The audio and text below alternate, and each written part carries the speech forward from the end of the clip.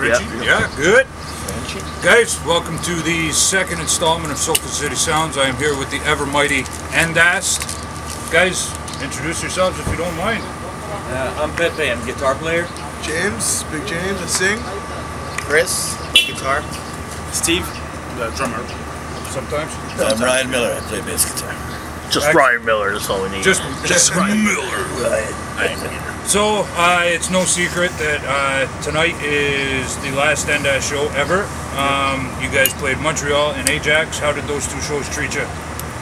It's pretty emotional, I think, you know. A lot of really, really old friends and supporters of the band coming out. A lot of fans have been with us for like the past 10 years, coming out to the shows. And, you know, it's a lot of old faces, but some new faces too. Like, weird people who've never seen this before, but they just wanted to get their chance in.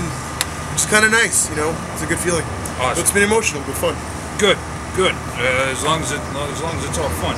Yeah. Now 11 years, right? Am I correct?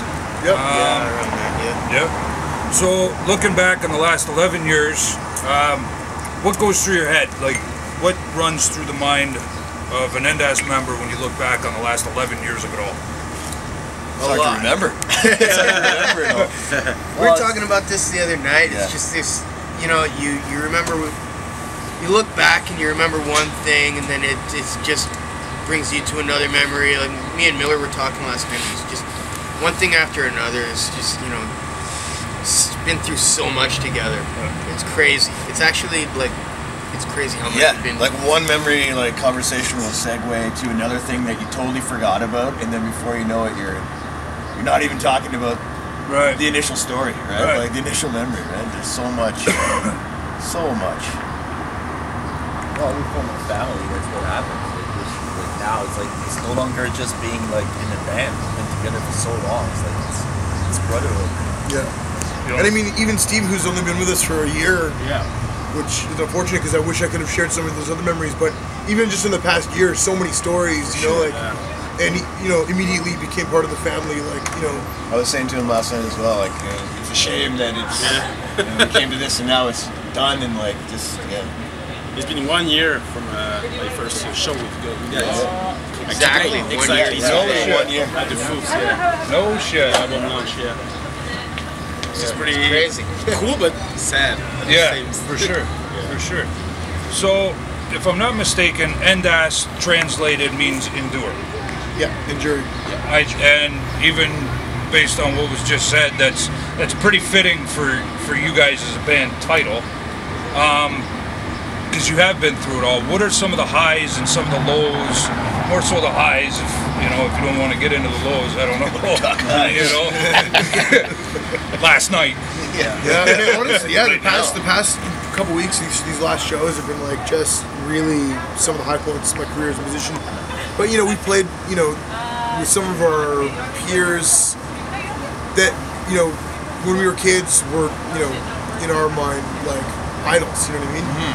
That now we play the same stage as some really incredible bands that like we grew up listening to, and that's like a huge accomplishment, you know, for an unsigned, completely independent since day one act.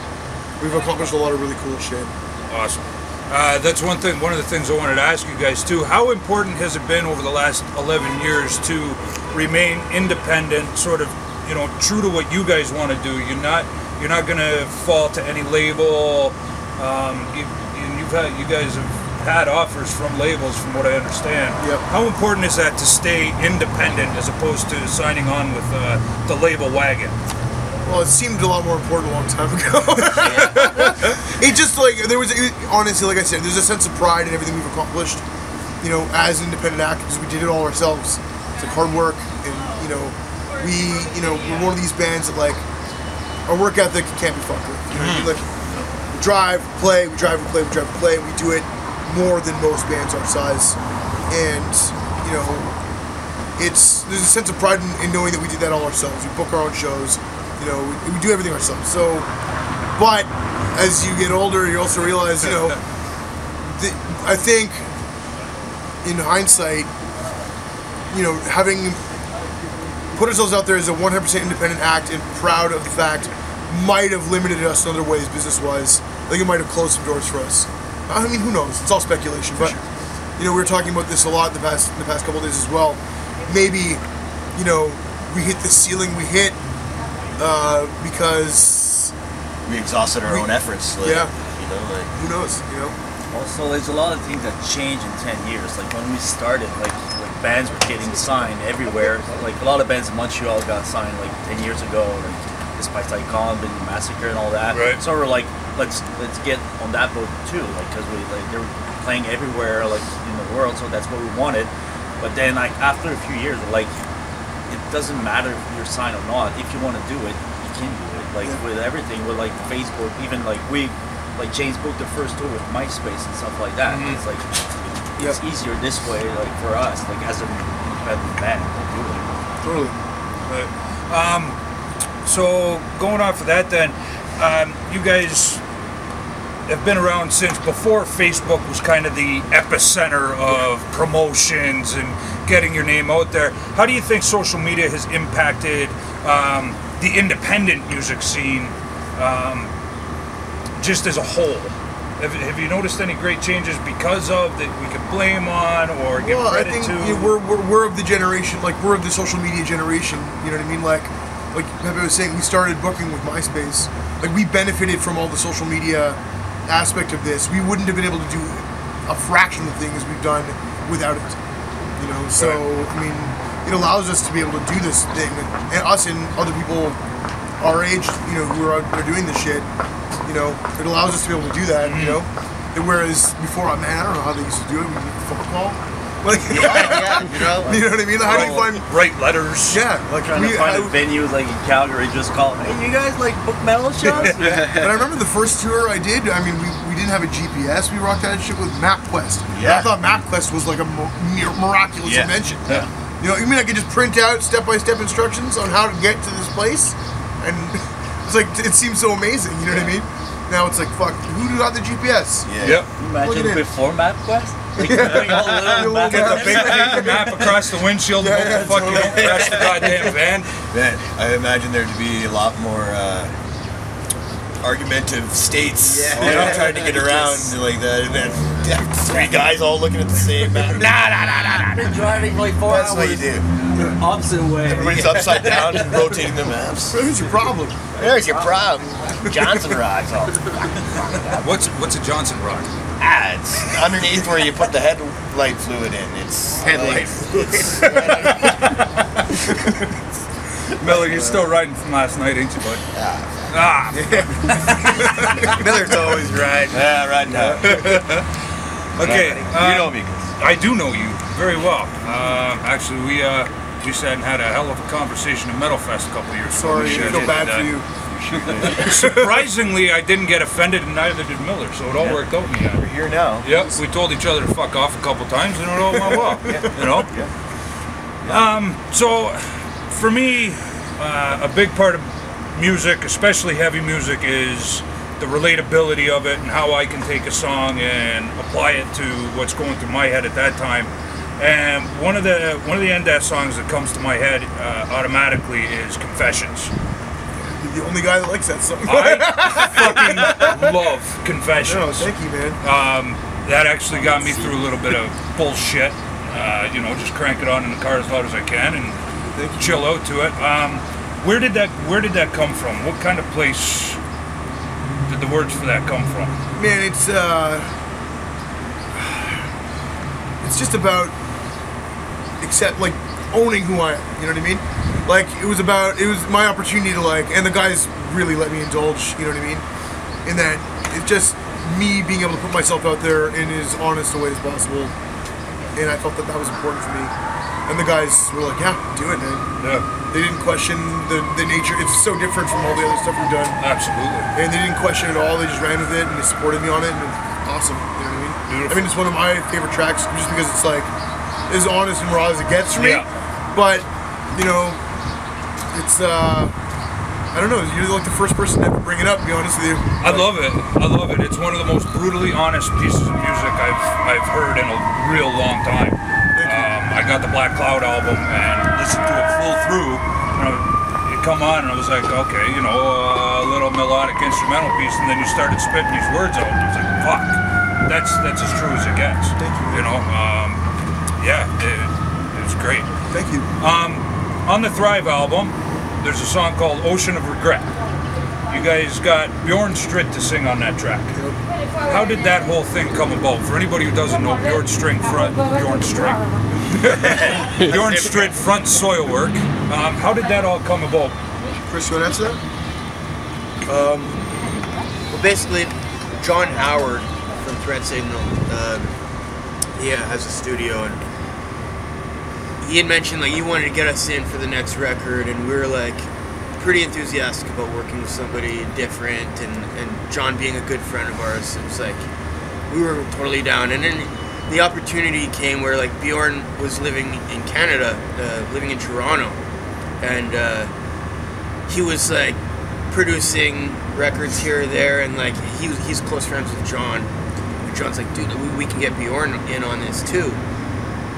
And we were like, well, for me, Soilwork's always been one of my all-time favorite metal bands. Like, they're a huge influence, and to be able to like do that was a huge thing for us. And like, it was a learning experience. There's like things on that album that we've done that we never thought we could do, and just it was really cool to be able to spend 2 weeks with that guy and pick his brain just about the music business. Get his input on the songs like, too. Right. To have a beer with him too, like after a session, like to go out and have a pint and just like talk to him, like it was a really cool experience for all of us. I'm really grateful that he decided to like live in Canada. Yeah, for sure. Because you know, like I never would have thought I'd be able to do that. You know, him being in Sweden, that was never an idea in my head. Right. And when we asked some people wanted to sing on one of the tunes, he's like, yeah, absolutely. Yeah.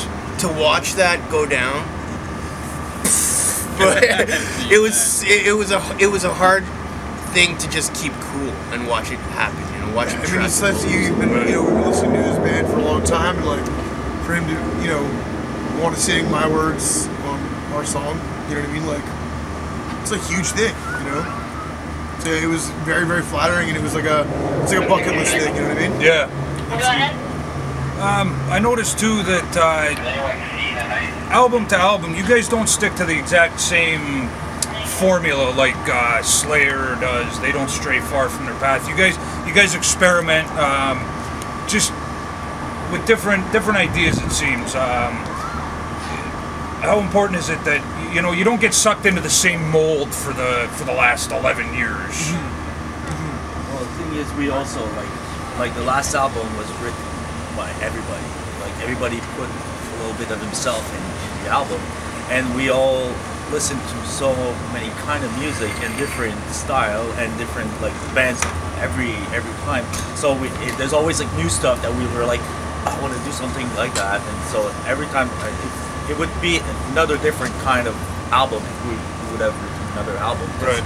Everything changed every year. Yeah. So. But at the same time, I still feel like you know it's Endast when you turn it on. You know what I mean? It's like it does. Every album is very different, and if you go back, to the beginning, it's a completely different band. It sounds like a completely different band. But I mean, I think you can always tell that it's us. Yeah, that's something I always worry about when writing a new record. I'm like, I don't want it. Like, I want it to sound like us. Like, I want to do something different, but I also don't want. Like, I don't want people to put the record on for the first time and be like, whoa, like this is not the band that I like. This is something that like I want to try new things, but still, like, I want it to have our sound. Right. I'm always paranoid that it's going to be too different, but it never ends up being too different. Like, I think, like, it always works out in the end, Especially the last record, having Pepe write some riffs and Miller write some riffs. Everybody took a bigger part in the writing process on Thrive, and, like, it's really cool, to have that. It's a great album. It really is a good album. So you guys have seen your fair share of members come and go over the years. Would I be accurate in saying that? One or two. Yeah. I mean, I think at one time you said you had the drummer from the Agonist. Yeah. Simon. Yeah. So we'll fast forward a little bit. What kind of impact did Blair leaving the band when he did? What kind of impact did that have on Endast? Looking back, it feels seamless. You know what I mean? Like, yeah, for sure. He was turning a different page in his life, starting a family, so on. And I mean, we, as our friend, we just wanted to support him, and you know, there's no ill will there. We were just like, yeah, man, like you have to do. Like, we tour too much for you to be a dad. You know what I mean? Like, and you don't want to be like a, you know, absentee parent. You know what I mean? Right. So he did what he had to do, and we lucked out so hard when we met Steve. We had some mutual friends. You know, he was living in Belgium, and we started communicating before he moved to Canada. And as soon as he got here, you know, he knew a bunch of songs front to back. Nice. And blew our mind right away. And I mean, just like I said, you know, immediately part of the family. Like, we had the same sense of humor. You know, like to party the same way. You know, it's like we just had a great time right away. So you just click immediately, like, well, this is it. We only auditioned one guy. You know what I mean? No, two guys. Uh-oh. Good. Yeah, the other one, we can edit that. the other one couldn't make it.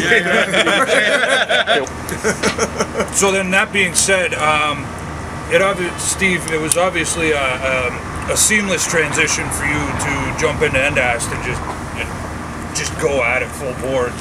Did you find it difficult at all?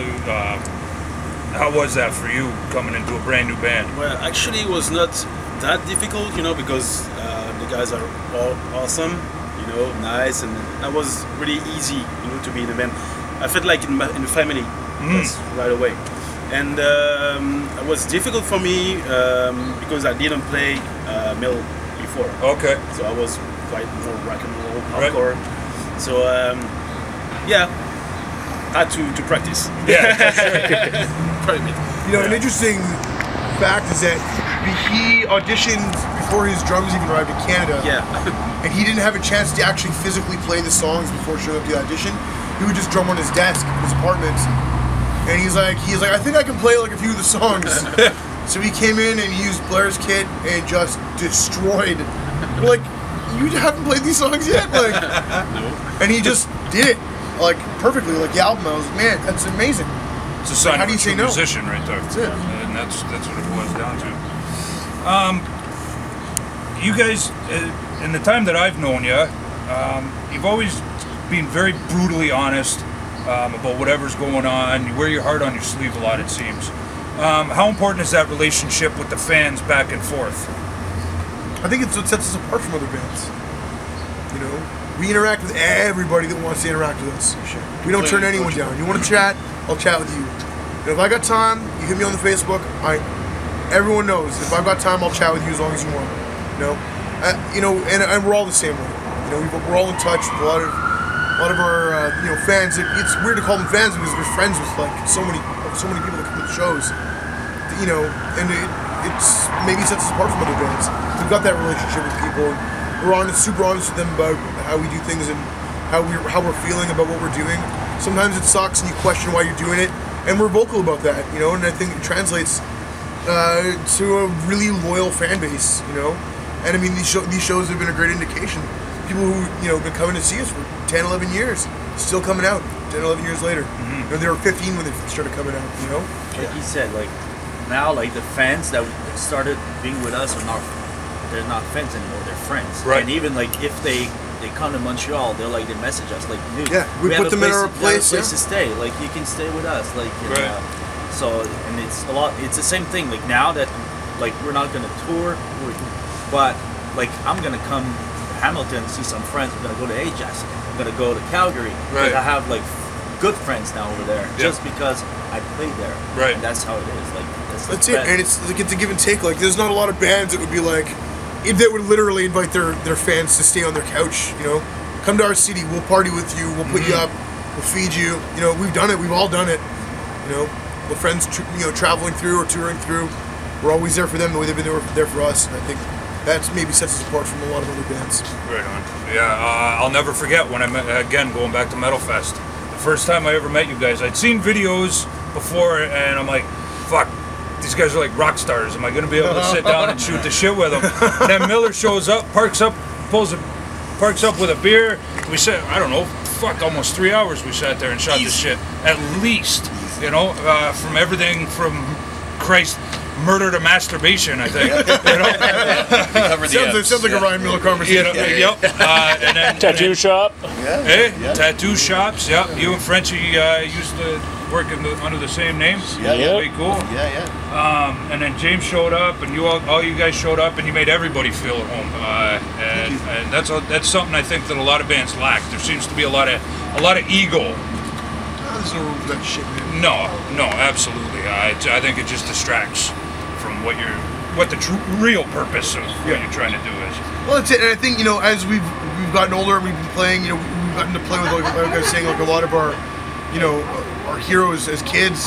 We played with a lot of those bands, and you meet them and you realize like they're just dudes like us, human. You know what I mean? They're fallible. You know, it's like it's hard not to feel like, you know, like a fanboy when you're talking to Chuck Billy from Testament. Yeah. You know, but like he's just another fucking dude who's been doing what we've been doing, but just way longer. You know what I mean? And you know, so he's in a different place with his career, but like, you know, he's fucking just a dude who just doing it longer than us. You know, and it's like. Fuck, you know, why would you act like a rock star when you realize that, like, all your heroes are just regular dudes too? You know what I mean? Right. So you want to just be as down to earth as possible. I think that attitude gets lost in the translation a lot. So when you guys would sit, you'd say, "Okay, we're gonna write a new record. It's time." Musically, lyrically, where would the influences come from? From anywhere, films, everyday life, anything, whatever the case may be. Much, yeah, like everything. It doesn't matter. Yeah. Like the lyrics, it's all James. But I mean, I think with everything you wrote, it's always like just come up. Like, yeah, it could be something. It literally could be something in the news about something like that. Stuff that I'm feeling, stuff that we've gone through as a band together. You know, whatever is like made me feel any kind of strong emotion, we're gonna write about it. You know what I mean? It's cool too, because like James writes all the lyrics. He's always written all the lyrics, but what's cool about it is, even if like there's a topic that I'm into, I could like sit down and talk to James about it and be like, you know, like it'd be cool if we wrote a song about this.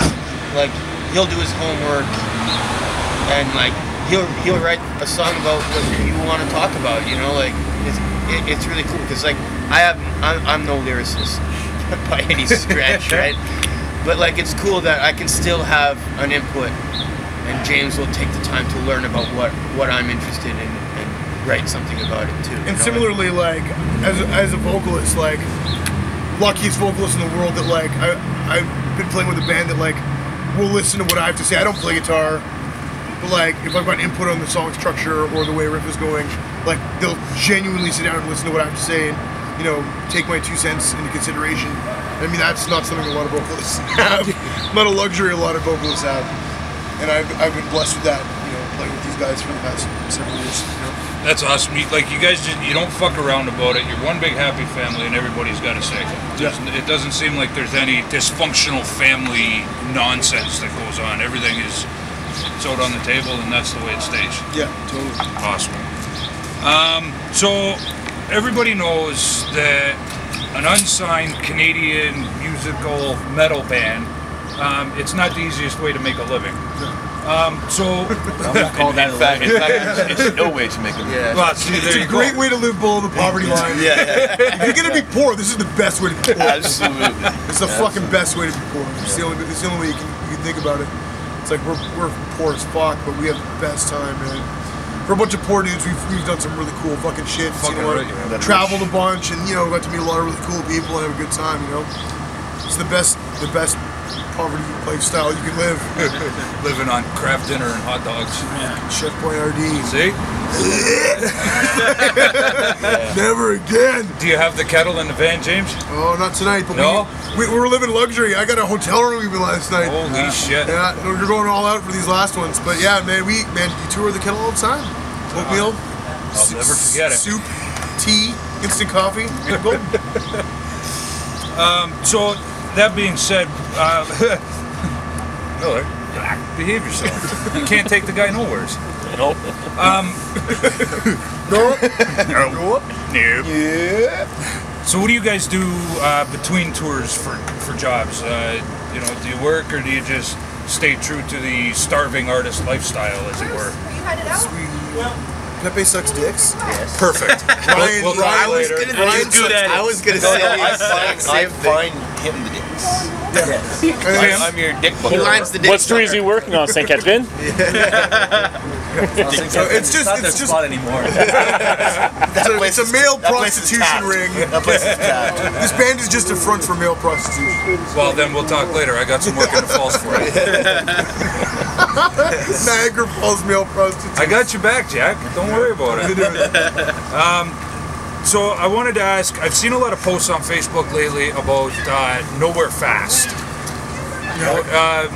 Is this a whole Endast thing, or is this a middle thing? My buddy Josh Weaker, he is a filmmaker, and he just came up with an idea one day and just made this film. He approached myself and James and asked if we wanted to do a role as being part of the gang in the movie, which is about a biker gang, but it's a stationary bike gang. Right? So we got a classic story. It so seriously. Yeah, we gotta defend our turf and our honor and whatnot, and we end up fighting the new gang in town, the rival party. Yeah. So, but no, it is. It's been a lot of fun. Good. A lot of fun. Yeah. What's the gang called? Sons of Stationary? Static Fury. Static Fury, see? Well, you just made me look like a punk with my name now. Thanks, Miller. You got my back. Your sucks, mine was good. Sons of Stationary is pretty fucking good. You could get a whole back patch made up with it. There you go, see? It'd just be Miller on a stationary bike pedaling his ass off. Definitely not me on a stationary bike pedaling ass. No, that's what it is now. See, you just ruined that for yourself. You got to do exercise now. Yeah, fuck that. Get the lip sweat going on the Sons of Stationary. Yes, the lip sweat. They had a fun fact. When we started filming for that, the director took Miller aside. He's like, "Is James gonna be okay?" Like I don't think he banked on how fat I actually was. Like we got there and I was like, he's like, "Fuck." He's like, "You got winded going up the stairs. Is he gonna be okay?" I'm like, "Be fine." And you know what? I fucking own that shit. I fucking pedaled my ass off for that fucking movie. We got a guy walking around spritzing our faces with water to make it look like we're sweating heavy, and they just walk right by. They walk right by. James, sweat dripping off the tip of his nose. The au natural. It was a lot of fun, though, man. A lot of fun. Awesome. But, awesome. Yeah. So I have one last question. This is the big one for me. After everything we've just talked about, looking back at the last 11 years, why now? Why decide to call it a day and wrap it up with Endast now? Well, it's a huge question, man. Monster question, Yeah, there's a lot of reasons. There's no one answer really. Like everybody had their own reasons, except for me and Steve. And no, I mean honestly, it was just we reached a point where, like I was saying, we kind of hit a bit of a ceiling, I think. And the past 2 years, we kind of didn't really see as much growth as we had seen in previous years. And I think we all kind of just ran out of steam, And that's the short answer, the very short answer. I mean, everybody has personal reasons as well, but I mean, it's such an amicable way to close things off. You know what I mean? Like, we're all just we still love each other so much and care about each other so much. And these are people I'm going to be friends with the rest of my life. And Chris is stuck with me no matter what. Being my brother, but I mean, these guys are all stuck with me, and I'm stuck with them.